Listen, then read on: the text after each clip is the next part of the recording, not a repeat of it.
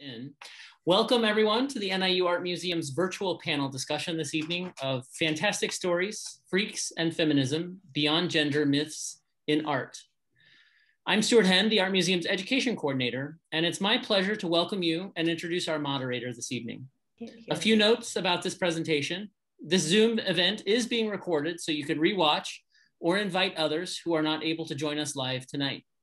The video will be uploaded to our events page after it's been formatted for web viewing. To minimize interruptions, everyone's been muted except our moderator and panelists this evening. Feel free to ask questions in the chat and I'll help moderate those at the end of the presentation, time allowing.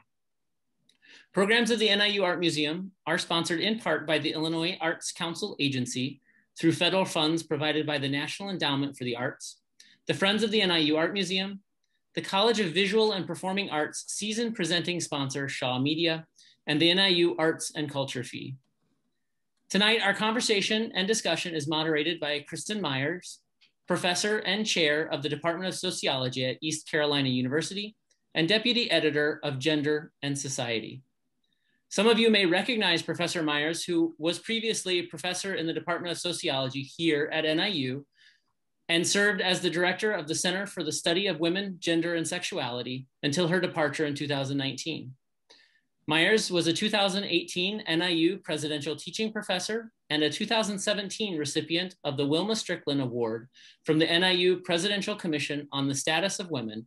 Professor Myers' research interests include race, ethnicity, gender, sexualities, feminist theories, and intersectionality.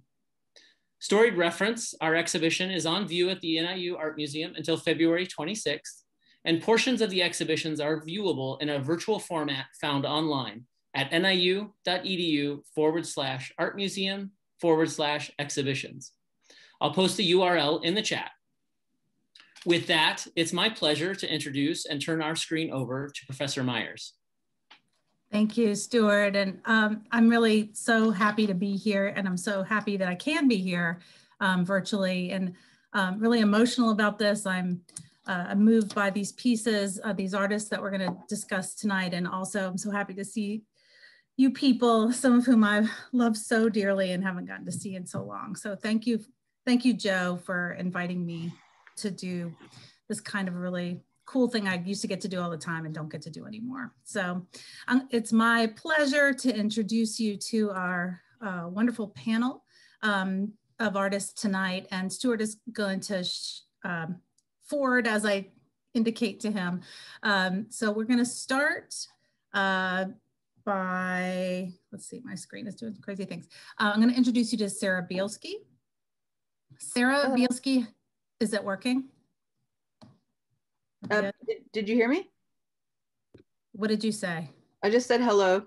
Oh, hello. Let me tell them about you. She has an MFA from the State University of New York at Stony Brook after earning a post-baccalaureate degree from the Art Institute in Chicago and a BFA from Michigan State. She's been an art professor at numerous universities in Michigan, as well as the University of Southern Indiana, and most recently at Georgia Southern University. An award-winning artist, Bielski's work has been recognized by more than a dozen art coalitions. She has 5 publications. Her work has been exhibited in 47 national and international group shows, as well as solo shows. So she's going to talk to you about her work in a minute, but you're getting a preview here. Our next panelist is Johnson Bowles. Johnson Bowles received her MFA in photography and painting from Ohio University and a BFA in painting from Boston University. She's exhibited more than 80 solo and group exhibitions nationally, including a solo show at my alma mater, Meredith College in Raleigh, North Carolina. Feature articles, essays, and reviews of her work have appeared in more than 30 publications. She's received the National Endowment of the Arts Houston Center for Photography Fellowship, Virginia Center for the Creative Arts, and the Visual Studies Workshop. In 2020, more than 55 works from her most recent body of work, Veronica's Cloths, were selected for publication in 28 art and literary journals across the US. She's written critical essays for Afterimage and curated more than 12 exhibitions of Chinese, African, and American art. Next, let's see. My screen is a bit frozen. I'm sorry, more than 125 exhibitions, my screen froze. Pardon me. Our next artist is Patricia Constantine. Patricia Constantine is a native Floridian. She has an MFA from University of Cincinnati and her BFA from Kendall College of Art and Design. She's currently a professor of illustration at the Kendall College of Art and Design of Ferris State University in Grand Rapids, Michigan. She's the co-owner of Coda Gallery. Her work has been exhibited both in solo shows as well as group exhibitions in galleries across the country. In 2017, the New York Times wrote an article titled, "How a Quirky Art Prize Tied to the DeVos Family Went Political," spotlighting her piece, Sin Eater, which features Betsy DeVos, Donald Trump, and herself as the Sin Eater. In the article, Constantine says, "Am I gonna back off because the DeVos family donates a lot of money to the city and her son founded art prize? What would that say to my students?" So that gives you a sense of who she is. The next panelist is Rana Erdang. She earned her BFA in painting from the University of Nebraska.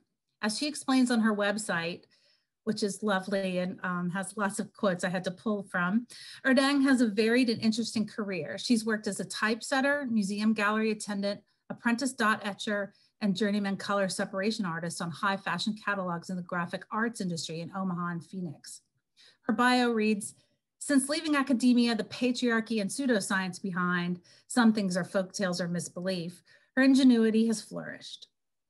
Erdang has won dozens of awards and honors for her work, which has been exhibited all over the country. She's the founder of Flagstaff Feminist Art Studio. Erdang recently presented her work titled "Dark Lady and Part Social Justice on Virginia Woolf, Professor Von X Erased" at the 29th Annual International Conference on Virginia Woolf. Welcome to her. And our last panelist tonight is Lauren Woods. Lauren Woods earned her MFA in painting from the New York Academy of Art, and she earned her BA in studio art from Spring Hill College in Mobile, Alabama. She's currently an assistant professor of art in the Department of Art and Art History at Auburn University. Her work has been shown in more than 40 exhibits since 2010, including 7 solo shows. Among her numerous awards are a new faculty summer research grant at Auburn University and an Athena Standards residency in Athens, Greece, which she won in 2020 but postponed to this summer, 2021. A woman of many talents, Woods is also a costume designer, and she was a principal dancer in the Mobile Ballet Company from 2006 to 2018. A Vermont poet, Sarah Audsley, recently published a poem titled "Field Dress Portal" based on Woods' painting Field Dress. As you can tell, we have a wonderful panel of artists here this evening. So without further ado, let's hear them talk about their work. And we're gonna go in alphabetical order. So we'll begin with Sarah Bielski. And please let Stuart know when you would like him to forward his slides. Am I responding to the some of the questions in the email? Not yet. First, we'll Stuart, you're going to show some slides, right? And just you can give an overview of the pieces that were selected for the exhibit. Is that correct, Stuart? Yes, that's correct. I have a few images pulled from the exhibition, and you're welcome to talk briefly about them if you want to reference them during your introduction to the viewers. Okay. The piece that's up, the 2 pieces that are in the show are part of a fairy tale series in which I try to dismantle the idea of women in fairy tales as being asleep, drugged, unable to choose, indecisive, picky, oversensitive. So in that series, I have used some strategies. I used Goldilocks and the 3 Bears. I've used Princess and the Pea, and I've used Cinderella. Each title references, well, not each title as I'm looking at this. Some of the titles reference the story that they're pulled from. This one, 8.5 medium, is a glass slipper, and it is freshly out of the packaging, and it's my size shoe. And it's clearly well, clearly to me, the idea behind it was that Cinderella ordered her own shoe. She didn't need to depend on the prince to bring it to her. And it sort of short circuits the male contribution to that story altogether. And with too big, too small, just right, after Goldilocks, 3 rings bound up in a piece of blonde hair. The idea behind that painting was the fussiness of Goldilocks herself, but replacing those bowls of porridge that were too hot, too cold, just right. The idea socially that we are, as women, and the typical wearers of engagement rings, there's a status attached to that.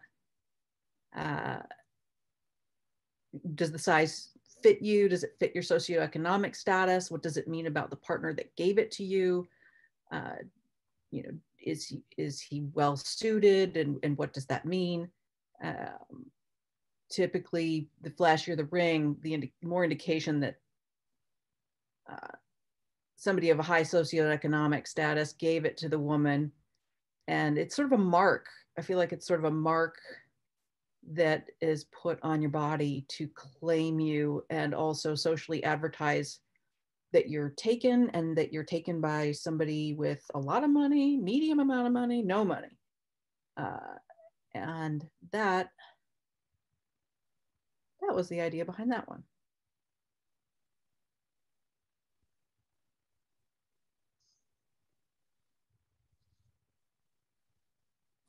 Okay. Oh, Stuart. Okay. So next up is Johnson Bowles.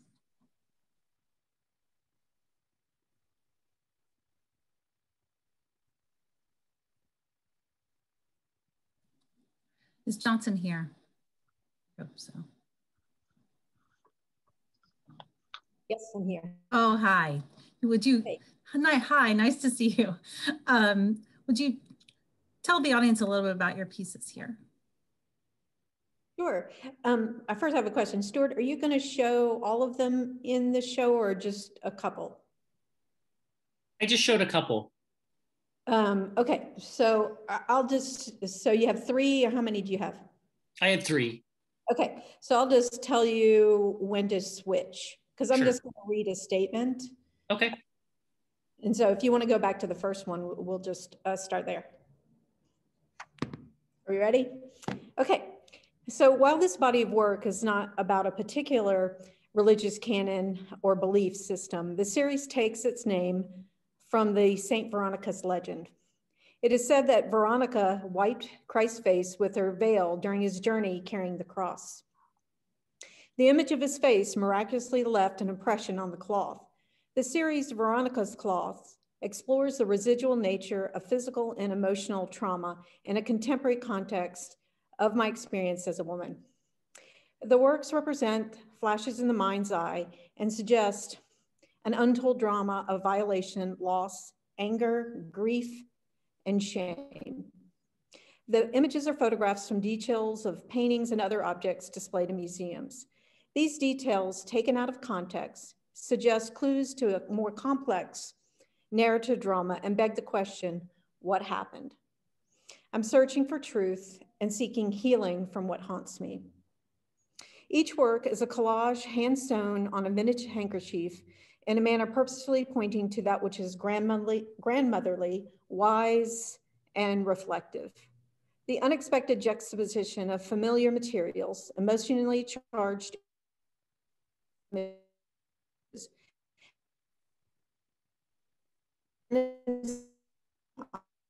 objects, such as snake, insect. Work is informed by my heritage as an Irish American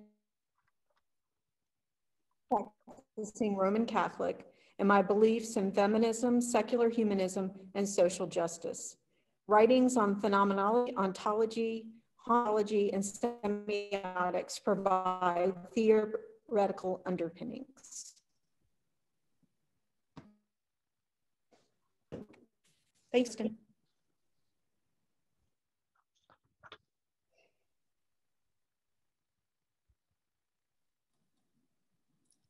Thank you. Next is Patricia Constantine. Hello. I am very much influenced by the circus, by sideshows, freak shows. I grew up very close to the William Barnum and Bailey summer or winter home, excuse me, located in Sarasota. And I was born and raised in St. Petersburg. So these are mostly the sideshow banners that, you know, I saw growing up, and I'm still very attracted to that kind of experience of performance and, you know, misdirection and all of that. But I think that one of the main things that I do in all of the pieces that I do is I'm revising these narratives to, you know, show the women are the heroines. They're not, you know, they're not just objects, or, you know, we're not just sort of looking at them for their performance value or anything like that, but definitely, you know, they become much more empowered. So they're pretty large. I use patterning behind them. They're watercolor with charcoal and pastel on top. And I usually use my image in almost all of them so far. And the reason behind that is because I am, you know, talking a little bit about or referencing, you know, freak shows, sideshows, and, you know, in reading a lot of material about that and growing up around people, you know, who lived in Gibsonton, which is sort of the home of the freaks. That's their city, their home. And recognizing that they consider themselves freaks, but unique. And what I am saying is I am also unique. There's not a normal, but I try to revise these sort of implied narratives. I'm very interested in myths and fairy tales and horror movies from the 1930s, 40s, and 50s, Universal monsters. You know, I teach illustration, so I'm surrounded by, you know, students that are very interested in the narrative. So comics, you know, a lot of pop culture sort of enters into things in terms of, you know, reading. I'm quoting different characters from Stephen King novels to, you know, Mary Shelley novels. I mean, I'm constantly sort of infusing and pulling all kinds of things together because they really do support many of the same ideas. Plus, they have a social political edge to them, which, you know, in postmodernism, revisioning, which is part of that, really had a lot to do that. You would sort of revise an existing image, like focusing on a political or social issue. So that's definitely something that happens in these. So, and I'm hoping that, you know, that there's something that I'm communicating. There's something that makes me feel empowered. So I hope that it makes others empowered, or at least a question, having things that they connect with. I definitely have a sense of humor. And so I like having that come through as well. Thank you. So next we have Rhonda Erdang.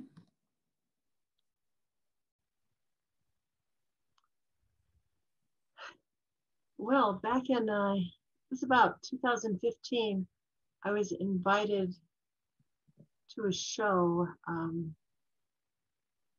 at the Fox Theater in Tucson, which was built in 1930. And I went into this theater. It was just magnificent. And when I came home, this is what I made.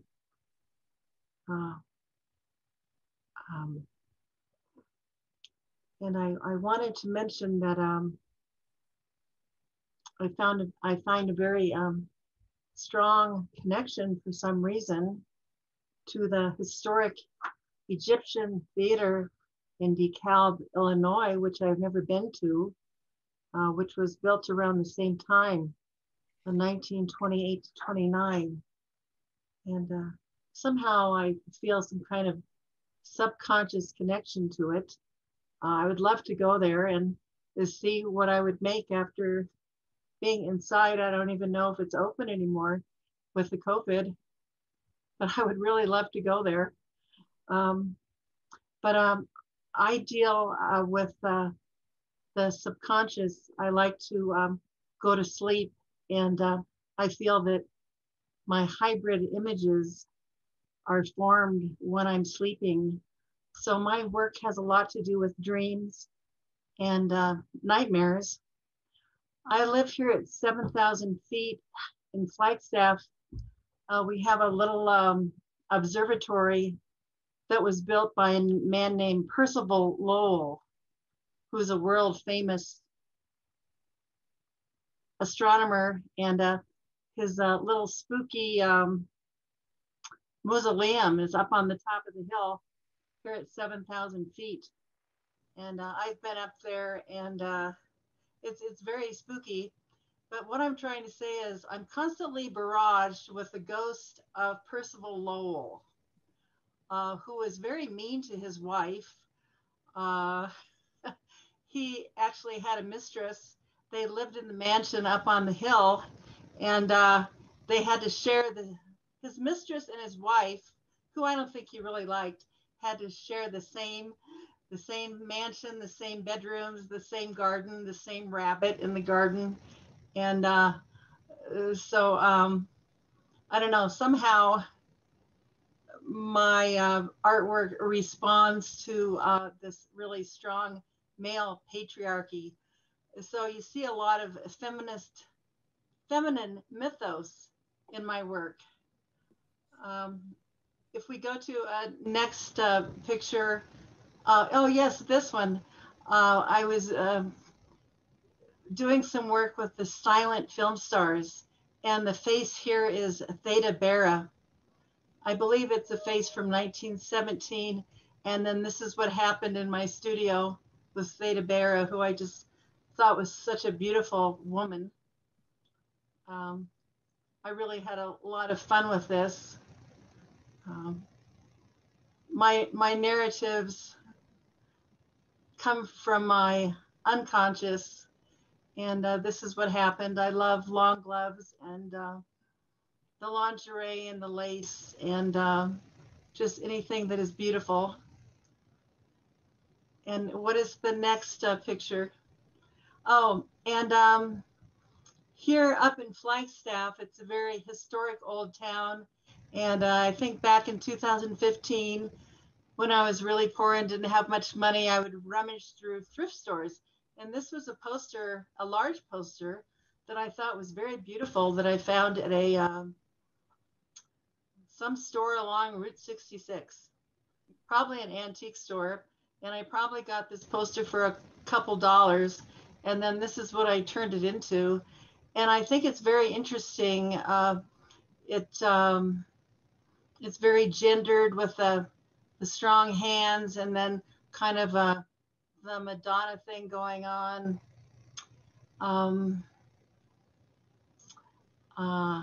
I love the hands and the faces.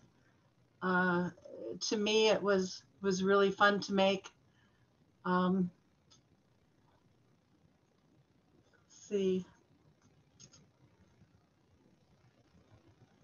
I don't know what else to say about it. Oh, back then, I don't think I noted what this famous painting was, but I believe it was of Spanish origin. I can see it down here to the lower right with the crown and the Red Cross. So I enjoy using a lot of symbolism. This is a copy of one of my old books. I collect old and rare books. I love old things. And when I was young, my mother used to take me to antique stores in Nebraska. She was an antique nut. She just died December 30th from COVID. And what I'm trying to say is that an artist, I'm interested in psychometry or the paranormal and how it relates to me as an artist and what I create. I think that a lot of people don't believe in psychometry, but I happen to, and that's probably why I'd like to go to the Egyptian theater in DeKalb and see what happens. That's about all I have to say. Thank you, Rhonda. It is pretty. You should go. Randy posted a little update on the Egyptian. Thanks, Randy. Okay, and Lauren, tell us about your work, please. Hi, everybody. First, I wanted to say that I'm really honored to be in the company of these artists and scholars. I'm just going to read something really quick. My creative research explores the concept of mythic time and theatrical environments. Artworks become a space to examine notions of gender, sentimentality, desire, power, beauty, death, and embodied expression. Personal myth, both in terms of subject matter and what it means to be a female artist, is developed across various mediums such as painting, video, and dance performance. In my painting practice, I am contemplating the character of the quote-unquote genius male artist that permeates Western art history. If you want to switch the slide, you can. In the act of embodying an archetypal history painter, I intend to work outside of the structure of linear time, with formal choices suggesting that works could have been created synchronously with historical figurative paintings and just found today. Through this intentional communion with the visual language of historical European painting, I aim to bring a contemporary feminine perspective, subtle humor, and empathy into the forms and gestures of classically inspired figures. You can change to the next slide. Some specific imagery and themes I explore include the reclining male nude through the feminine gaze and experience, women as archetypal hunter in control of her destiny and the world around her, and envisioned environments inspired by the atmosphere of the theater where nature and magic can coexist. Thanks. Thank you, Lauren. So now we're gonna have a little bit of a Q&A led by me, and then we'll open it up to the audience, who I'm sure have a lot to ask you.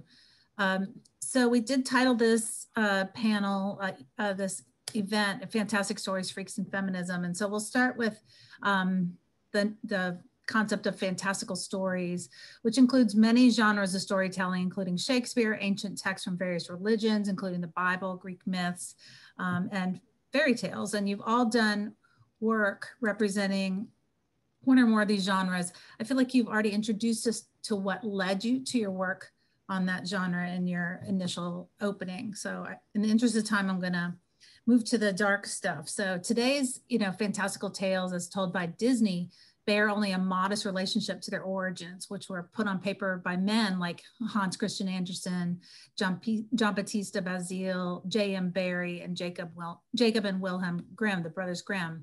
These were often dark and even gruesome, including torture, mutilation, and murder, mostly of women, often by other women, the entire jealousy among the older women and the younger women, et cetera. So thinking about your pieces for this exhibit, how do they address this sort of darkness, if at all? And I'm not sure how we should go about this. You may not all have an answer to some of these questions. So if you do, we'll just go for it. And of course, the next one is, how do you address the light? Would anyone like to begin? I can call sure. on you. Yeah, go ahead. Great. Sure. Thank you, Patty. I'll go. Actually, thank you for sending the questions in advance. It was kind of nice to be able to sort of refine some of my thoughts. I tend to be all over the place, but I was thinking about the myth of Medusa. So, And, you know, the idea that there was jealousy from, you know, one of the female gods. And so she turned Medusa into this horrible monster who, you know, whenever she would gaze at a man, he would turn to stone and then die. She, of course, Medusa could stare at women and they would not die. But there's kind of this re-spin on this. And it's not just me, but there's a couple of other things that I've read where they're talking about, yeah, you know, it's not great that you know, Medusa kind of got in trouble. And she got in trouble because she wasn't supposed to have sex, but she did, you know, in this other goddess's temple. So, you know, she kind of broke the rules, whatever that means. But she, you know, so she gets punished this way. But in a way, the idea is that she no longer, or a male gaze could no longer control her. In fact, if the male gaze was happening, well, the male would die. So it's kind of interesting if you start thinking about it from another viewpoint, or, you know, the idea that what was really bad was that male gaze. And in fact, she didn't just have sex. It was, you know, usually discussed that it was a rape, not consensual. So I think that's pretty interesting. Anyway, when I looked at that story and I thought, oh, you know, I want Medusa to be like cool, like, you know, that's great. I mean, that would be really awesome to just like look at somebody and like turn them to stone. So I decided that I would do my own version of Medusa, and I was looking at Caravaggio's Medusa and sort of use that as a base, and, you know, I got some, not real snakes, but images of snakes, and then sort of put some, well, you know, old white Republicans in, you know, the mouths of some of these snakes. And it felt, you know, again, empowering. So, you know, sort of turning that idea around. It's not, you know, it's still dark, and I like dark, but it's not just, oh, you know, bad women getting pissed off at each other. It's actually maybe bad men getting their, what they deserve. So anyway. Thank you. Well said. Anyone else? I'd go ahead. Be happy to yes. say something. Hey, so I think, yes, I do use a lot of things that are dark in my work, but they're more lurid than dark. But I think about the nature of other as invoking fear, because it's not something which can be named or categorized or put in the dualism of kind of a patriarchal viewpoint. That is male or female, right or wrong. And that it's really about the fear of the other that you can't name. And so my work really has to do with questioning the performance of gender and what that means. And sometimes if a woman doesn't perform her gender, then it can be fearful, not only to women, but to men who maybe subscribe to a heteronormative or a stereotypic role of a woman who cannot lead, cannot make choices, cannot be without reflecting, again, as Patty was saying, the male gaze, but it's also reflected in how women see themselves and then become fearful of a woman who doesn't perform that gender. So that's what I think in terms about using dark imagery or dark materials that are fraught. So that fear of the other body, which I know you're going to get into later, but it all relates to something that evokes terror and phobia. You know, like for me, it's snakes and insects and things like that. Cockroaches, Yeah. cockroaches You too. and Patty both deal with some snakes, yeah. Yeah, I appreciate that, calling out the duality there. Go ahead, Lauren. I'm sorry to interrupt you. I was just saying I can see some similarities thematically with the performance and gender also in my work. I guess I'm going to talk about light and dark with mine. I'm kind of contemplating ideas of power and vulnerability to this veneer and expectation of prettiness. And so it's like purposely pretty, which usually isn't taken seriously, but at the same time, like you're saying, it's expected. So it's kind of a veneer for something darker and deeper under the surface. Yeah, that's what I love about your work, Lauren, too, is that you're playing with allure and attraction and repulsion all at the same time, and how beauty can lure you in to think about something else. Thank Yes. you. Anybody else? Mine just are not terribly dark. They are ironic and playful. They're very light. Yeah, one-liners. So I'm sorry, I don't have much to contribute to that. No, but I mean, you literally are playing with light, you know? I mean, like painting glass, like, I don't know how you do that.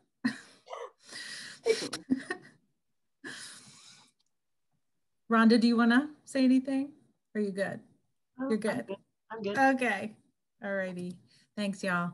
Okay, so now we're going to attack the freak here. So the term freak has long been used in dehumanizing ways to police, erase, and control bodies that violate normative standards and expectations of bodily form and function, as disability studies scholars like Rosemary Garland Thompson explain. Eli Clare writes that freak shows demonize and subjugate, quote, odd bodies for some people's profit and for other people's entertainment. Fantastical stories and parables are full of freaks, right? So the Hunchback of Notre Dame is the most recognized, but there are others that come to mind: Dumbo the elephant, Rudolph the red-nosed reindeer, the Beast. These are all stories centered around them, about those characters redeeming themselves in the eyes of those who judge and ostracize them. So it's a long lead up, but I feel like it's important to lay the groundwork for this contested concept. And the question is, how does your work explore and interrogate the specter of the freak? Whoever would like to start. Well, Lauren, Go ahead. for it. You can go ahead. I'll go after you. Okay. Well, I really pretty directly approach this subject. And again, part of mine is I'm not saying that there isn't some truth to this, what's been written about taking advantage of, or putting people on display just because of what they look like.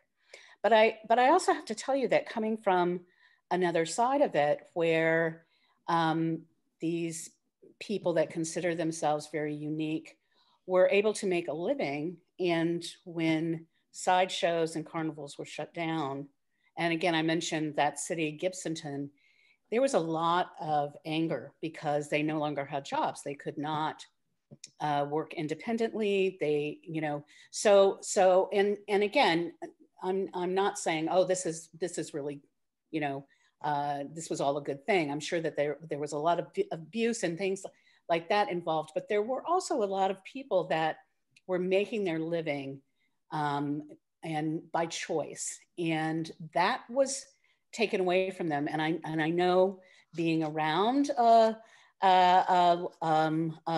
lot of the entertainment industry in Florida, and hearing the people involved with that talk, we're very upset by that, and we're actually financially hurt by that. So I think it's important to read and research that, and it's one of the reasons why I've tried to read a lot and not just sort of base it on my own, memories of people I knew and my surroundings. But there's a great book called Freak Show by Robert Bogdan, and these are interviews actually with people that have been in the carnival, and then the showmen, and talking about how that term used. And it's like I said, it's one of the reasons why I use my own face.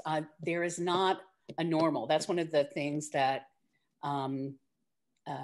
people that are unique usually talk about. When you suggest that something is normal, then, you know, like, what is that? And who's making that decision and who has that power?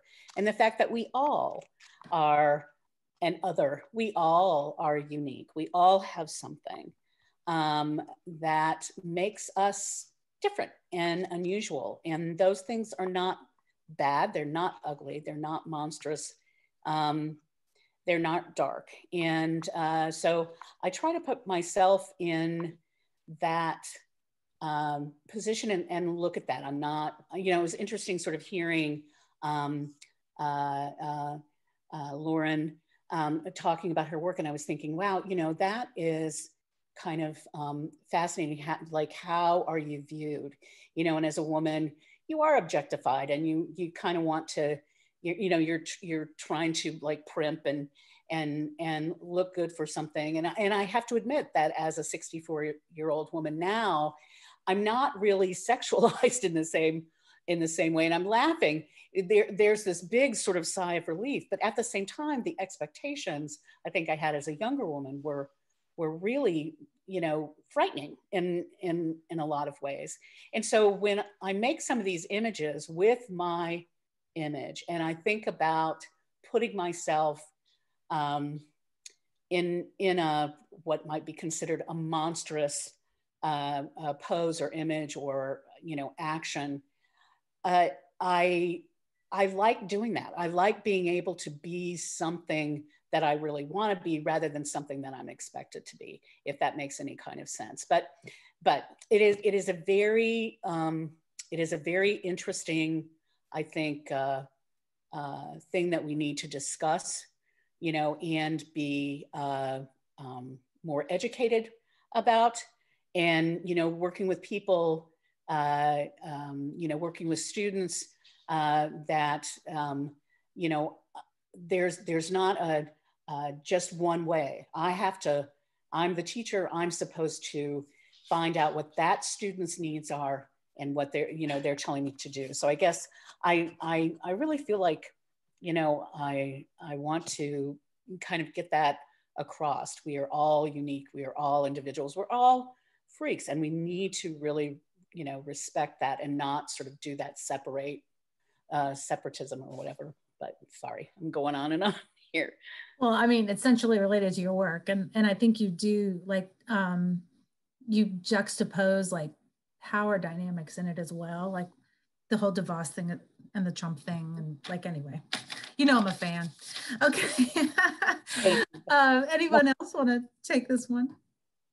I do want to say a little bit about the idea of like the norm and like the bodies and everything. My primary thing I teach is figure drawing, and I'm really trying to figure out a way to, like, I was classically trained in, you know, proportions and things being a certain way, and I'm trying to recreate the what is it, like pedagogy or whatever, to not be like that, to reflect more, you know, articulating pretty much what you're saying about everyone has their own body type or whatever as more the norm, which is kind of you don't want to say a norm, but like all our differences is what's normal, I guess. So yeah, I see what you're saying. Well, I definitely have a lot of celestial images in my work, perhaps because I go out a lot in my hot tub at night and look at the sky. That is like my favorite thing to do. And interestingly, let's see, in 2018, I think, 17 or 18, I made a 78-inch long handmade book about Virginia Woolf and her lover, Vita Sackville West. And they did a lot of stargazing together. They actually went to see the total solar eclipse on June 29th, 1927. This was in Yorkshire, United Kingdom. I think stargazing is a very important aspect of my life. It makes me feel that I'm very insignificant. And the sky and the constellations really, and the moon, which shows up a lot in my work, really does bring me a lot of comfort, I guess, as a female. So that's all I have to say about that. Thank So, you. Kristen? Go ahead. Yes, please. So, you know, and speaking about the freak, you know, I think where I come to this is not presenting an image of the freak for objectification or judgment or observation, but what I'm trying to do is show you what the freak sees and how it feels. And so I try to be very careful about that, that viewpoint of, do I show what happened as the freak, or do I say how it feels to be the freak and to be the ostracized? And so I think that's a really difficult position to be in terms of an artist. Do you tell the story so it further victimizes, or do you show it and show what happened or the feelings in a way that it evokes empathy rather than pity, right? So to me, the nature of the freak is from the point of view and who has the power to speak and who has a voice. So, yeah. I like that idea of empathy with the figure. Although, you know, I will say, I think that's really good. And yes, we need to, you know, think about those things. I guess it's not empathy for me. It's, you know, again, it has a lot to do with empowerment, that I'm, you know, I'm okay with this.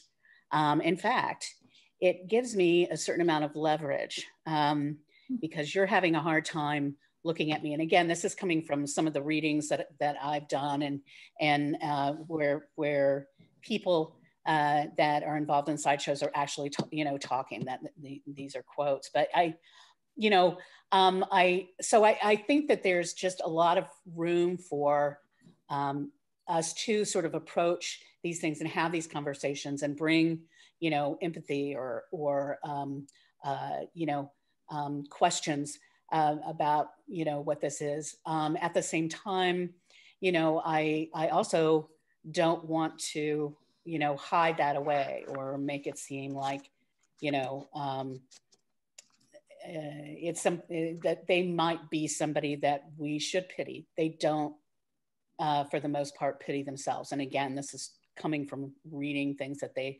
or discussing things that they would discuss. I was just at the Showman's Museum, which is just outside of Tampa, but it is a carnival sideshow. It's where you buy Ferris wheels and you know, the games and all of that. It's really bizarre, but I went there because I wanted to interview some of the people, because it is run by people that were in carnivals, that were part of the sideshows, and they actually have you know, a little museum where they've got a lot of records and things in there. So I was able to interview and talk to a number of people, and it was really pretty fascinating. But, and I'll hush here in a minute, but I kind of wanted to bring this back to, you know, when in teaching and as an illustration teacher, and I also work with the figure a lot, so I get that. But a lot of times my students are dealing with things, but as illustrators, they're creating characters, and a lot of times they're bringing not the perfection to a character, but bringing other kinds of uniqueness. I guess think X-Men, okay? Because they, you know, so I really love that my students are now sort of not seeing, oh, Cinderella doesn't have to be like perfect, you know, or the, you know, why is she always like looking for, Prince Alarming. I mean, this is like, like forget The Bachelor, like, just don't go there.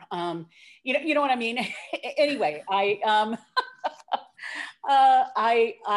love the new generation that's coming up. They're much more open-minded, broad-minded, and very aware of, respect. So anyway, sorry, I'll get off my soapbox. I want to say one more thing about empathy with the figure. I guess I don't necessarily see it as pity. It's more like being able to place yourself in their position. And so I feel like that's something that we need to experience. And I try to do that with my class with figure, instead of us just objectifying the model, like trying to actually understand what it feels like to do the pose and everything. So kind of taking that approach to it. Sarah, did you want to say anything about Cinderella being perfect? Well, she's perfect because she can get her own shoes now. I'm listening to you all talk about figurative. You all have the figure involved with your work somehow, and I mine in my work it's noticeably absent because I tell stories through objects and still lives, but the objects are things that people use. So the idea is to, I don't know, invoke the viewer to think about putting the shoe on, putting the ring on, to think about the things that they use with their body. Mm-hmm. Well, that's interesting too, Sarah, because your work really does reference the figure. The ring goes on fingers, the shoe goes on a foot. Like one of the things that I was just, and this is just aside, but your work has a reflective and a reflection and a transparency that I think is really interesting. When looking at some of these things from a female perspective too, like our reflection. What is our reflection? Am I seeing my reflection in that diamond ring? Is that really, is that what's, so important? And then that glass slipper, it's reflective, it's transparent. Somebody can see through my clothing or my shoe. So I love the idea that Cinderella, yes, I buy my own shoes, thank you very much. And, the Goldilocks, like pulling that hair through those rings, you've got the diamond ring, but you also have the gold of the hair, I mean, it's that kind of adornment becomes powerful in a different way, and I think that's really, really kind of fascinating about leaving the figure out, but just the, sort of the negative space of where the figure was. That's a neat way to think about it. Thank you. Yeah, and going back to the original fairy tale writing, like the Cinderella story and some of the originals, I think the stepmother cut her daughter's foot apart so it would fit into the shoe, so it's all coming back together. Okay, let's move to feminism in the interest of time and, empowerment. So many of these fantastical stories pit women against each other, which I referenced earlier.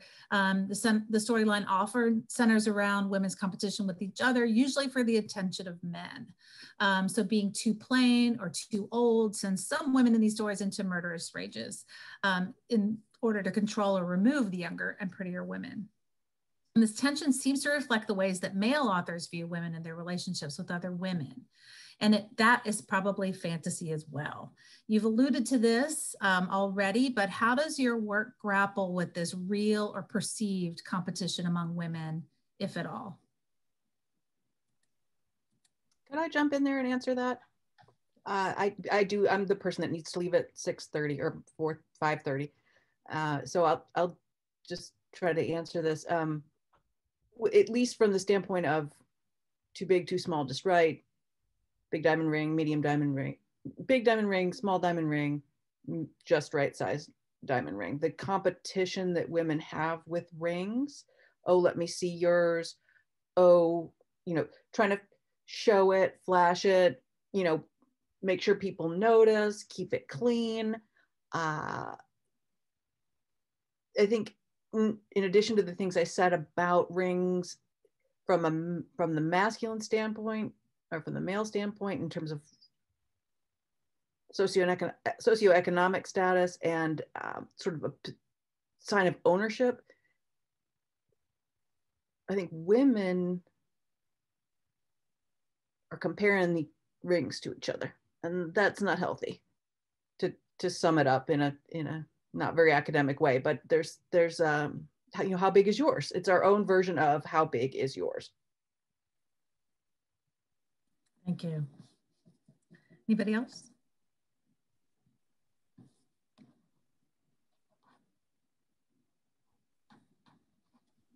Yeah, may I, Kristen?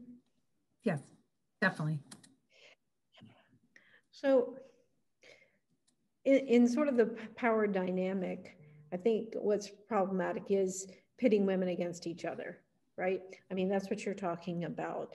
And then how in the power dynamic to not just please men, but also play the role, play the stereotypical role of passive, of needing help.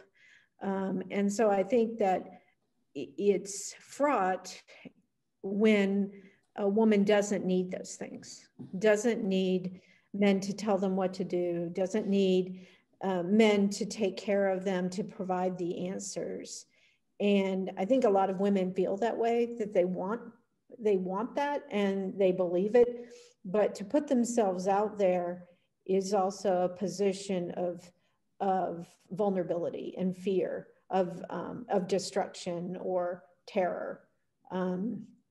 And so I think it's a very real thing and probably more generational sometimes.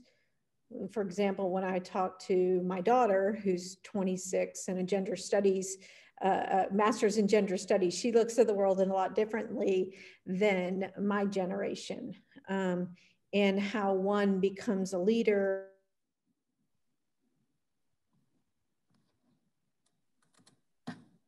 Do we live? I think we might have lost Johnson. Sorry. Well, there she is. Cool.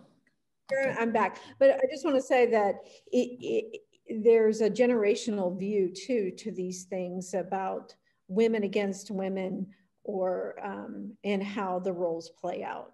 But I think it's a great question and wish we had more time. So thank you, running Kristen. short, but thank you. Anybody else want to answer that one? Just speaking of time, I gotta go, everybody. I know it. Thank you for coming, Sarah. Thank you for inviting me. Great to see your work. And it was really great to meet everybody. Thank you. We are running short of time, so I have a couple more questions, but I want to let the audience ask questions if they have them. I don't know if you're allowed to unmute yourself, but you can give it a go. You can also type your question in the chat and I could read it.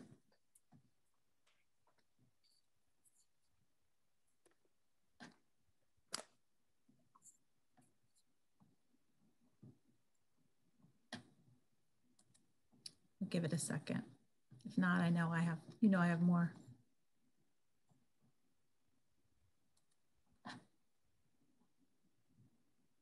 Okay, not seeing any coming in, but if they do, just yell, I have one, and I'll be quiet.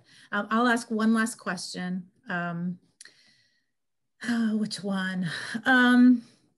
Let's end on a high note. So, all of you were selected for this panel because you use your art to reclaim the power of women, depicted in various ways. And rather than functioning as cautionary tales for the next generation, this exhibit seeks in part to change the narrative in an empowering way. How do you see yourself, how do you see your work as doing that, creating a piece that subverts or redirects a pervasive cultural narrative? Yes, I'll go. Yeah, go ahead, Lauren. I think with my work, and actually the pieces I have in the show are kind of older things, but what I'm trying to do with my imagery and the way I paint is kind of reclaiming like authenticity and like you know, making things that are true to myself. Because when I was in art school, I was always told you need to make things that are more serious and more realistic. And these teachers didn't understand that the things that I'm making are part of my lived experience and things I've actually seen. You know, I was on stage from 3 years old to 33. So that was real to me. And for them to project their reality, you know, that was really frustrating. So I'm reclaiming my authenticity through my work. Thank you. I agree. I mean, I think I love what Lauren just said. You know, I'm an older woman, and I feel like I don't have to please anyone anymore, except for, you know, myself. And I'm going to say what I want to say, because, you know, what do I have to lose, right? And frankly, I would welcome the dialogue. I noticed that Randy asked a question that he wants to know what we're working on next. So I thought I would answer that and then let other people. I'm working on a woman who's being sawed in half. And actually it's 3-dimensional, it's boxes. And I noticed that a number of us are interested in the spiritual, you know, magic, and which I definitely am, and the whole performance thing, which, you know, Lauren's coming at that from a real, you know, a real, like, she's performer, understanding performance. But, you know, as I look at performance in the sideshows and from magic, you know, and thinking about, you know, women sort of get chopped up in pieces, and, you know, there's all kinds of metaphors. But anyway, I'm working on a woman sawed in half. I love that. Okay, who can top the woman sawed in half? What else? What are y'all working on? Oh, well, let's see. I'm working on Frida Kahlo in quarantine with herself. Lovely. And it's That is cool. piece. I've been working on it for about 6 months, and maybe I'll finish it this weekend. But I just love the piece. I'm really interested in the magic and the spiritual and the things that are hidden. Yeah. Because as a lifelong dyslexic artist who could never read or write, I have hundreds of books and I've probably never read any of them. But I've definitely been a black stain or a scapegoat. So, you know, that's how I view myself. So perhaps that's why the work that I do has a lot of hidden meanings. Thank you. Anybody else want to share? I guess I will. Mine kind of goes with Patty's a little bit. I've been painting a series of flayed deer with the like field dressed deer, kind of as a visual metaphor for like sacrificial offerings, which kind of goes also with what Rhonda is talking about. So I'm interested in those ideas too of mystery and magical things. Very cool. And go ahead. Yeah, I liked what everyone else was saying too. Just to go back to what Lauren said about earlier, is, you know, the idea of pretty and being criticized for being interested in things that are beautiful and enchanting in that way. And mine is kind of the opposite, is being criticized for being too serious. But and then what I'm working on now relates to some of the other women in the exhibition, and working on disembodiment and, you know, separating mind from body and what that means. exciting. We'll have to do this again in a year, right? So, catch up. Maybe in person. Does anyone else have another question? Yeah, Randy mentioned stargazing when Rhonda was talking, and Lori says, thanks so much for discussion, all your work, it's very inspiring. I agree. And I know we're out of time, but I wish we had more time. I've learned so much, and I'm always inspired by hearing people talk about their ideas. And obviously I'm really like, I want to buy it all. So thank you so much. Does anybody have any final words? Stuart, do you have any final words? Just a quick closing. Great. Well, thank you. Thank you all for joining us this evening for the conversation and this interesting discussion. If you're watching locally, the exhibition is open until tomorrow, February 26th. You are welcome to visit our website, www.niu.edu/art-museum, to schedule a free, timed, masked, and physically distanced admission. You can explore elements of the exhibition virtually on our website if you're unable to make it in person. Thank you, panelists Sarah Bielski, Kay Johnson-Bowles, Patricia Constantine, Rhonda Erdang, and Lauren Woods. A special thanks to our moderator tonight, Kristen Myers from East Carolina University. And thank you all for tuning in this evening. Join us for future virtual events by visiting our website calendar posted in the chat, and look for our upcoming events. We have one tomorrow afternoon at 1 p.m. That's Central Standard Time. So with that, thank you again, Kristen, and I'll leave the closing thoughts to you. Oh, I want to thank you all for doing this, sharing your work with everybody. I wish I could go see them in person. Like Randy says, they're so beautiful in person. So I'm just really grateful to get to spend this evening with y'all and to learn from you. So thank you. And yeah, Lauren asked for Instagram handles. Post your Instagram in the chat there, so you can stay in touch with each other and see what you're working on. And we do have websites for folks if you want to contact us and see links to the websites. Mostly you could just Google these names and you'll find them, so that you can see the breadth and the depth of everybody's work, which is really moving. Wonderful. Thank you all. Thank you.